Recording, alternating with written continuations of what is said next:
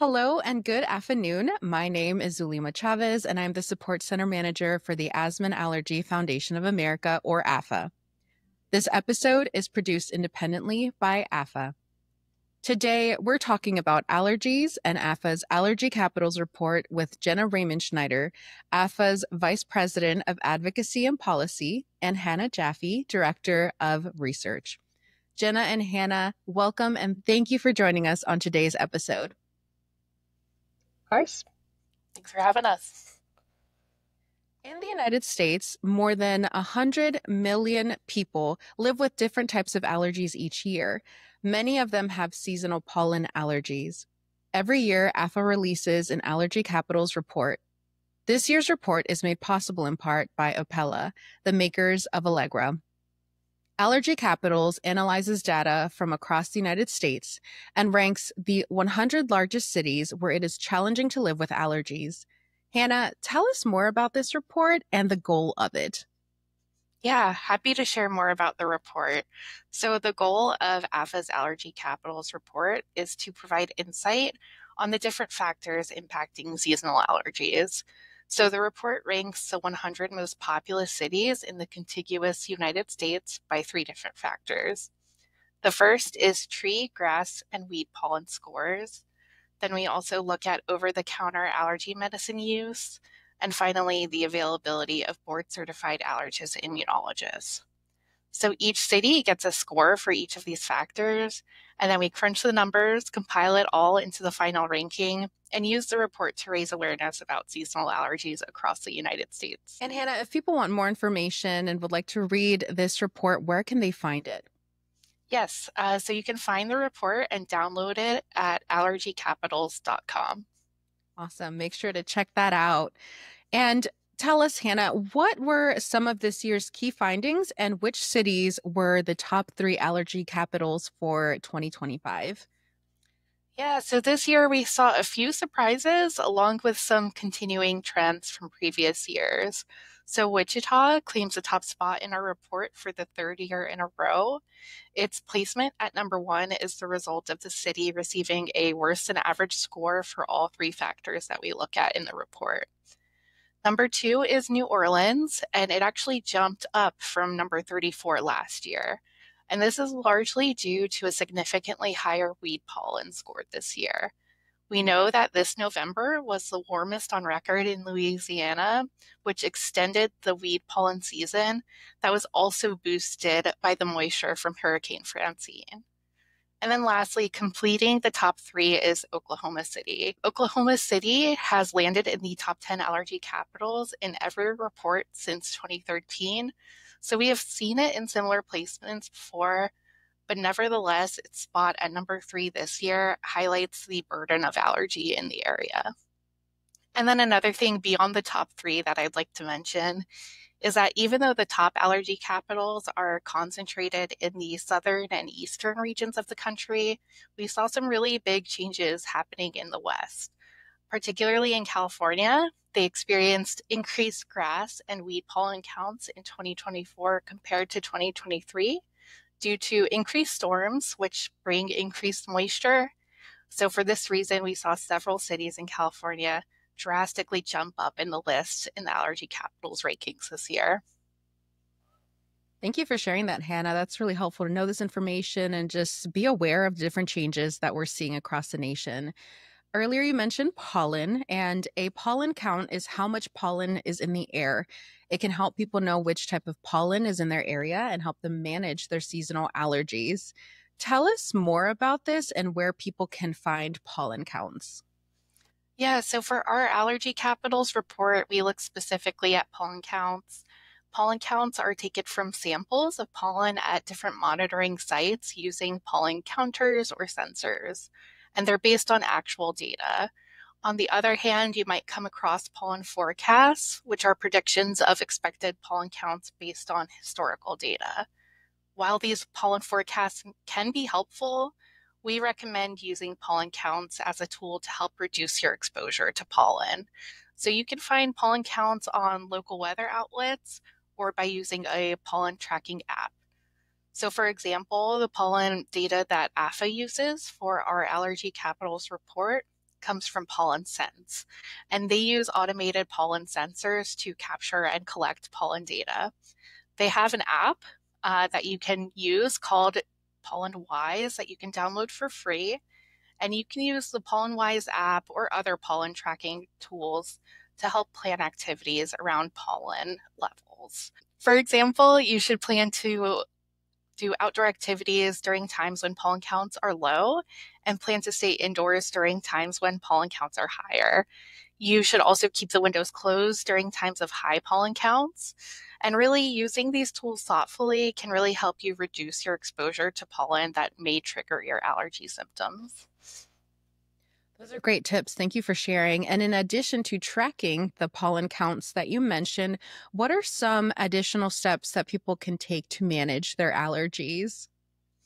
Yeah, so the good news is that there are a lot of easy, practical steps that you can take every day to help manage your allergies. One recommendation that we have is to reduce your exposure to pollen inside of your home. We recommend using an asthma and allergy friendly certified air cleaner or HVAC filters. You can also remove your shoes when you enter your home, wash your hands after you've been outside, and shower at night to remove the pollen before you go to bed. And then beyond these day-to-day tips, there are also a number of over-the-counter and prescription treatments for managing allergy symptoms. So when thinking about treatment options, you should really consider your specific needs. For example, whether you need non-drowsy options. So for example, think about, will you be taking the medicine while working or driving? You can talk with your doctor or a pharmacist about the best options for your situations and symptoms. One thing that we'd like to point out is AAFA does not recommend the use of older generation antihistamines like diphenhydramine to treat allergies because of their risk of side effects. And then lastly, if you have allergy symptoms that don't necessarily respond to over-the-counter treatment, you may want to explore immunotherapy like allergy shots or sublingual treatment. You'll want to talk with your allergist to determine if this option makes sense for you.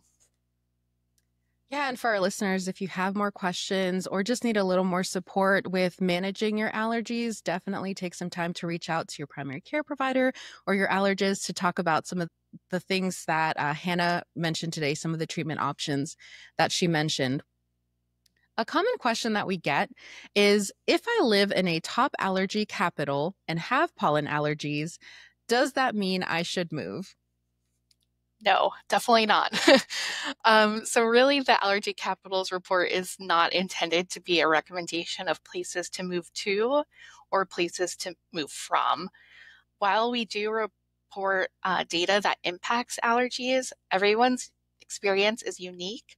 So you could live in the lowest city on the list, number 100, and still have significant allergies. And we hear this anecdotally. Even if you move away from your current location and the pollen that you experience there, you could develop new allergies to the pollens in the new location where you live. And pollen is also everywhere. It's very light and it can be carried hundreds of miles with the wind. In the case of ragweed, we also know that it's moving over time too, further and further north. So there's really no one place that's completely free from pollen. And then lastly, it's important to remember that in addition to pollen, the report also looks at medicine usage and access to allergists. So your city may rank higher on the list for any one of these reasons. So really the best plan of action is to follow AAFA's tips to manage and control your symptoms. Yeah, thank you for sharing those earlier. And again, in addition to the different treatment plans that you mentioned or the treatment options, an allergist and pharmacist would be a great resource to chat more about and just prepare for the upcoming different pollen seasons and knowing which specific pollens you're allergic to so you could just keep track of it when those specific seasons come. I want to take a moment to pivot to climate change. Climate change is leading to longer and more intense allergy seasons, as many have noticed, as well as an increase in asthma triggers. Jenna, what does this look like, and what are changes and impacts that we are seeing? Well, the longer and more intense allergy seasons really mean more days with allergy symptoms each year.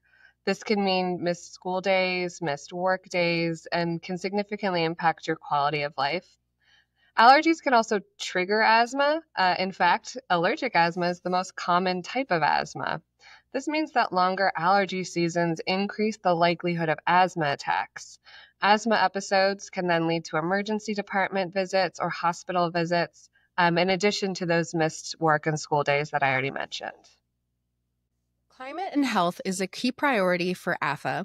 Climate change is a public health emergency.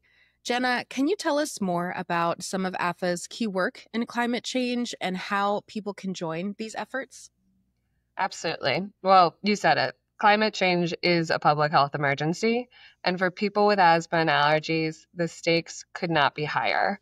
Rising temperatures, worsening air pollution, and those increased allergens all contribute to more frequent and severe asthma attacks. That's why AAFA is committed to strong environmental policies that reduce harmful emissions and protect air quality.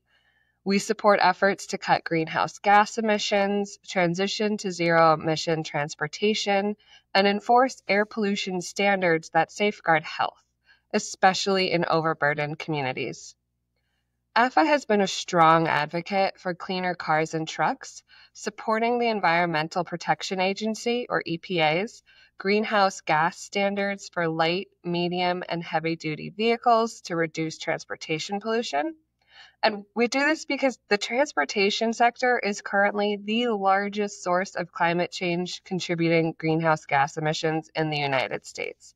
So impacting transportation pollution, can have a significant impact on climate change.